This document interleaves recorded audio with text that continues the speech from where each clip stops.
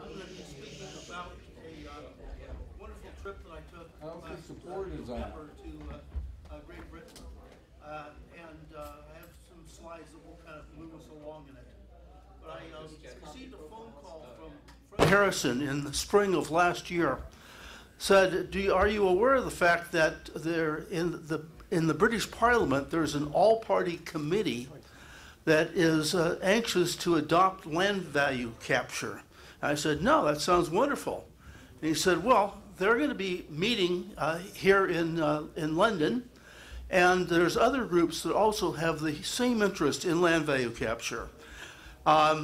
So he asked if I could come, and I said, well, if you can find someone who will buy me the airfare, which is about $500, I'd be happy to come over. And he did find a person that was willing to do that. What happened to Dan? He disappeared. Yeah. Well, there. So the person who funded the trip, interesting enough, was a reverend who is not only a preacher, but he was the head of a group called Taxpayers Against Poverty. So that was the start of my trip. And I'm going to be talking about the trip and giving some examples that I used when I was in Great Britain. Let's go to the next slide.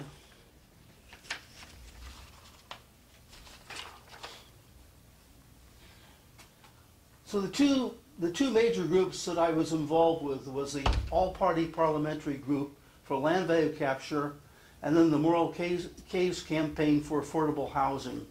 But along the way, I had a chance to meet with party members of all the parties in Great Britain, and had a chance to meet with various other groups.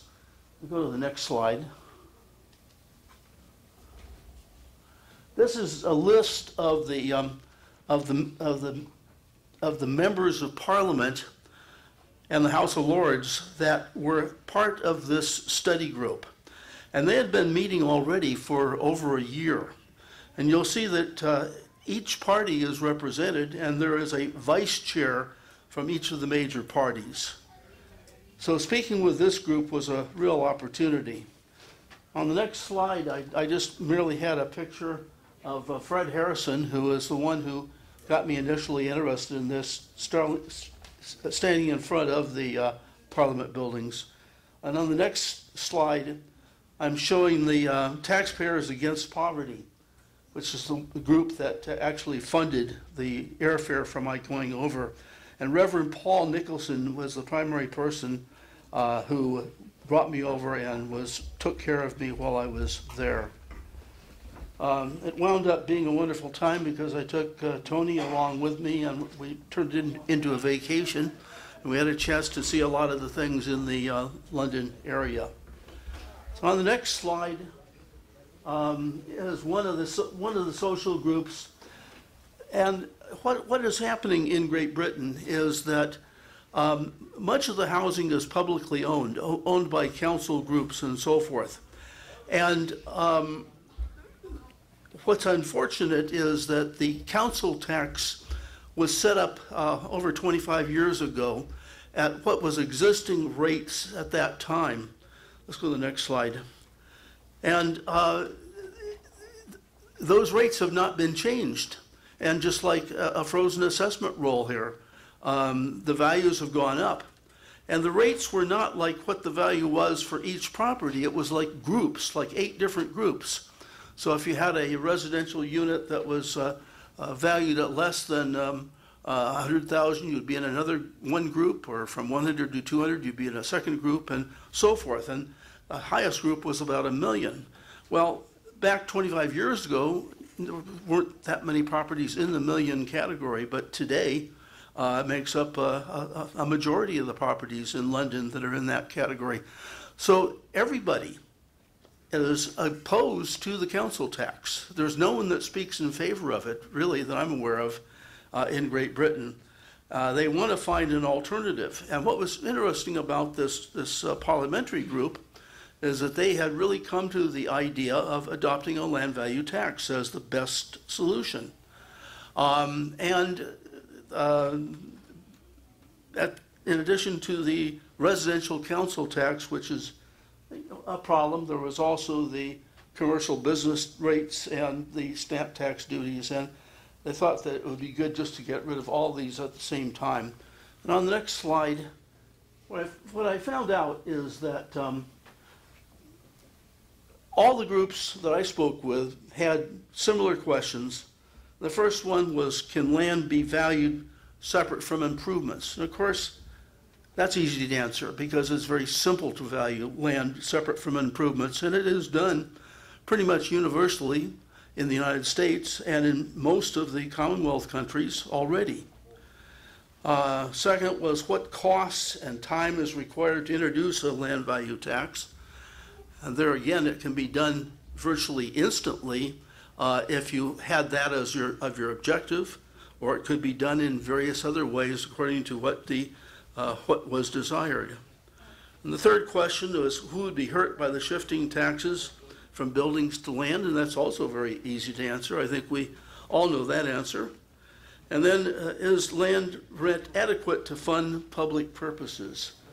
And that was, I spent a lot of time on that last question because I feel like it is. On the next slide, half of England is owned by less than 1% of the land. I was sitting next to Bill Batt, who said, take this book up. This is a wonderful book on who owns England. And talked to Bill about it. He's, I think, read it already. And it kind of comes to the same conclusion, I believe, that 1% of the population owns most of the land in England. 25,000 landowners, typically members of the aristocrats and the corporations, have the control of the country. On the next slide.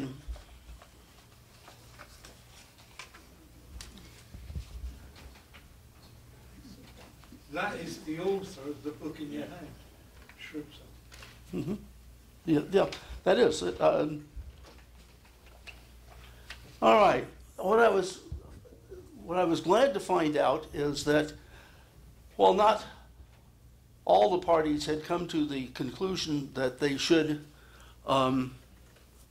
immediately adopt a land value tax, there was at least one party, the Labour Party, that was making that part of their parliamentary campaign. Now, the unfortunate thing, of course, is that the Conservative government really has the power in England and is going to continue to dominate for some time, I believe. But at least the Labour government was willing to say that their goal was going to be to replace the council tax with a progressive property tax. And of interest there, what I underlined, to be paid by the owners, not the tenants. In the United States, of course, the owners pay the property tax, but in Great Britain, the tenants pay the property tax. So you get a bill for your rent of the flat, and you also have to pay the property taxes on that.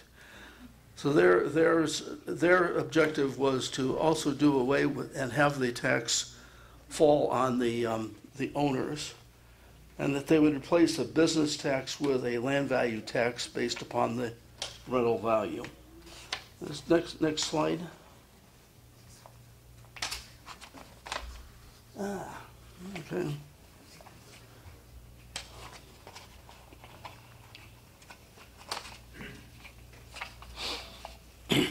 My own belief, of course, and what I was talking about to each of the groups that I spoke with, is that land rent is the best source of public revenue. Land is a free gift of nature. Land rental value is an economic surplus that belongs to everyone, and that land rent is adequate to fund public needs. The next slide.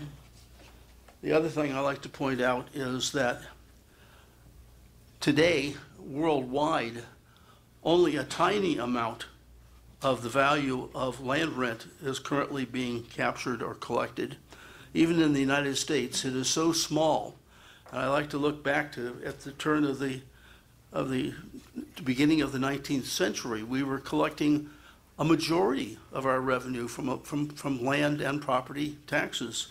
And it's gone down and down and down to where now, a century later, very, very little is being collected from land rent and from property taxes. Ted, you're starting 1800 when you say it's the beginning of the 19th century? Well, it could go back that far, yes. 1800s and 1900s. When did you say the majority was collected? What year? Well, certainly at the time that Henry George was running for mayor in the late 1800s, look back at the statistics, and I have a chart that I'll show you on Australia there that shows clearly how much was of the revenue came from land rent and from property taxes. In House and Home, 1960, Gaffney said 50 years earlier, which would be 1910, that land paid over half. Yeah. Of all taxes? Of all taxes. Of all taxes. Yeah. And that was. That's a good statistic. Yeah. Okay, on the next slide, the thrust of what I said is that it's possible to estimate the rental value of land, of all land in the United Kingdom, and it could be done quickly, accurately, and at a reasonable cost. Next slide.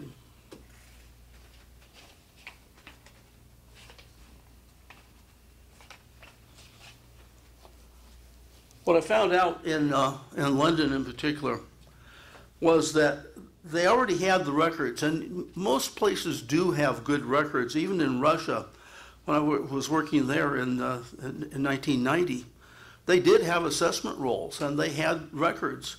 And certainly most places already have records existing. In the United Kingdom, they have pretty good records that were created by the Valuation Office Agency, which was the group that administers the various bands for the council tax. And then there was the business rate taxes, and there was also a study in the European Union of methods for estimating land value. So let's go to the next slide. So the question comes up about, well, why did they ask me to come over? And very simply, British Columbia is where I had my greatest opportunity to really do a good job of valuing land. British Columbia, of course, is a province that's very similar to the type of government that Britain has, and British Columbia is part of the British Commonwealth. They knew that I had been the assessment commissioner who had basically written the laws in British Columbia, and the position was similar to being a deputy minister of finance, that I had also been a professor of real estate. So that was the introduction when I went to speak with the groups, and they would pay attention to what I have to say, because they saw that I did have some experience. The next slide basically shows that British Columbia, in terms of size, is almost 4 times larger than the United Kingdom. And they thought, well, if you can assess all the land in British Columbia, it certainly would be possible to do so in the United Kingdom. And on the next slide is just pointing out the major difference, of course, is population. British Columbia had less than 5 million people, whereas Great Britain has 55 million people. Next slide.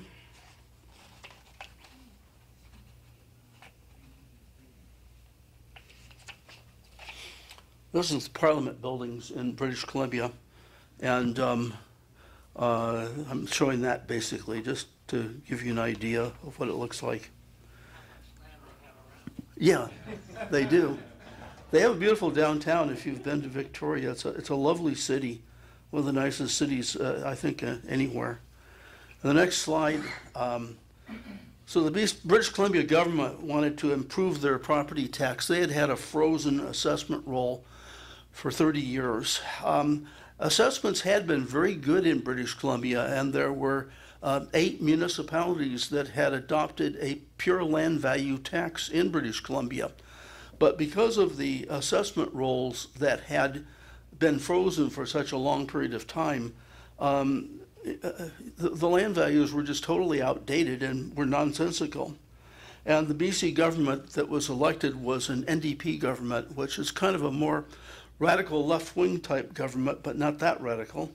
And that they set aside a whole bunch of different objectives in terms of the ferry system and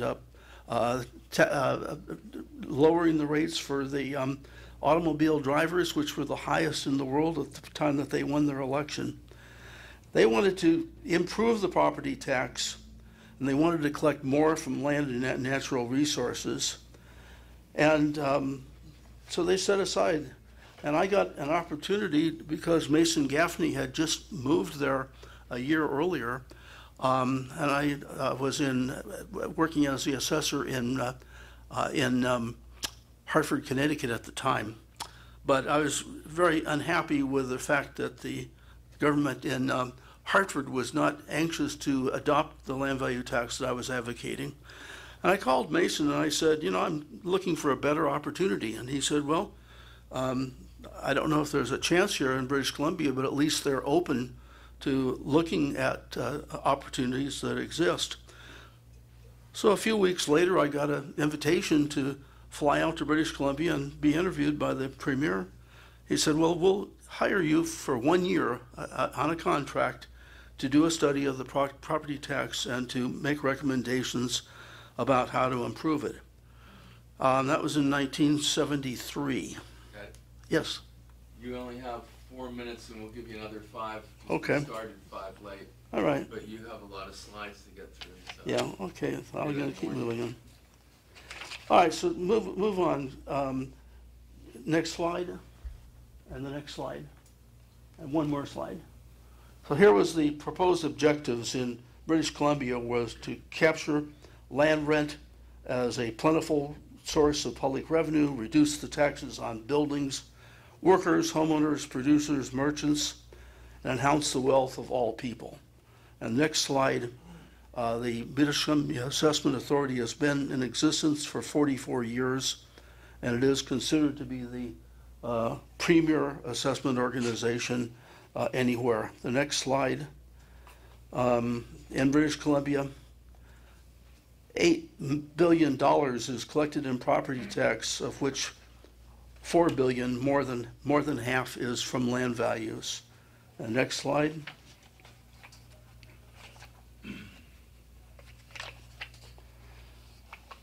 So I'm going to give 3 examples very, very quickly, and I'm going to go through these real fast. The examples were California, Australia, and Harrisburg, and then relating it to England. And California, I'm going to go just very quickly on this. The next slide is that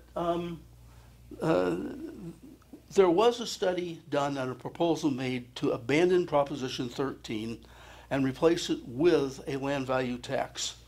And next slide. On that, they asked me to do a study of this, and what I did the study, and it was presented to the Legislative Analyst's Office. Next slide. California is about twice the size of the United Kingdom. Next slide. You jump backwards on me. Okay, next slide. And in California, the result, and I'm just going to go over this. Go next slide. Next one. And next one. In California, basically, we found out that all of the taxes that were leveled at the state level could be eliminated, including the state income tax, state property tax, state sales tax, and replaced with a land value tax or a land rental value tax, a land rent tax. And it would not only replace all the taxes, but it would give a surplus of value of about 20% additional. So next slide. In Australia, there was some excellent work done, and the conclusion that they reached was that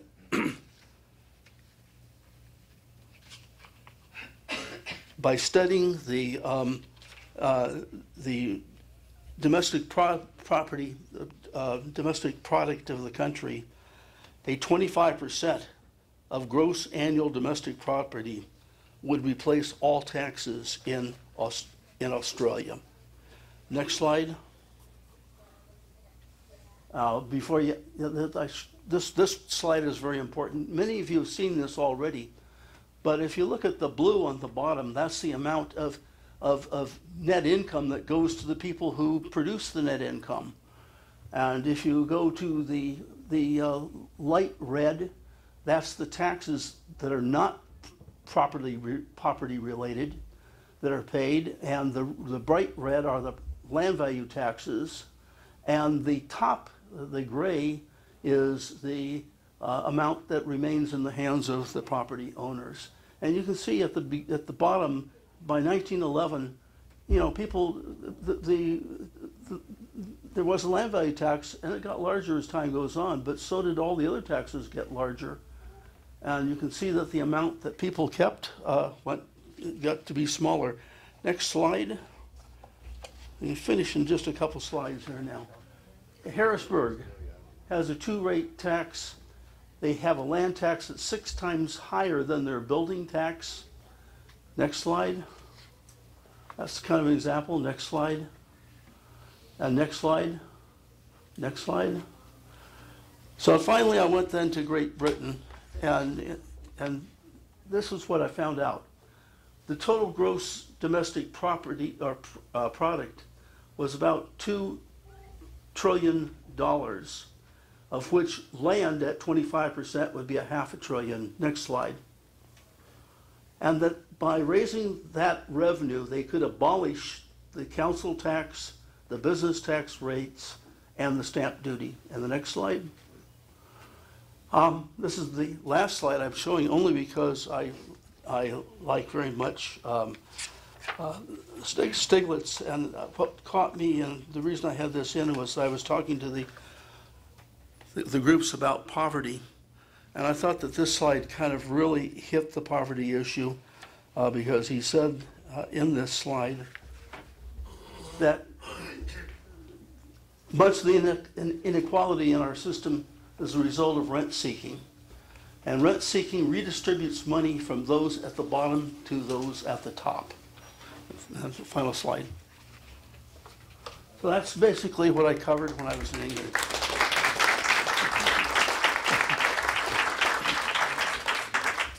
Michael, I want to ask one question. Microphone, please.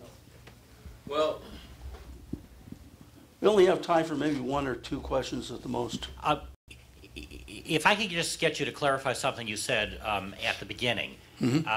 You said that in the United Kingdom, the tenant pays the property tax instead of the landlord. Is that, in your view, is that just a matter of, is that somehow distorting the market? Is it simply more efficient to collect the land rent directly from the landlord as opposed to the tenant?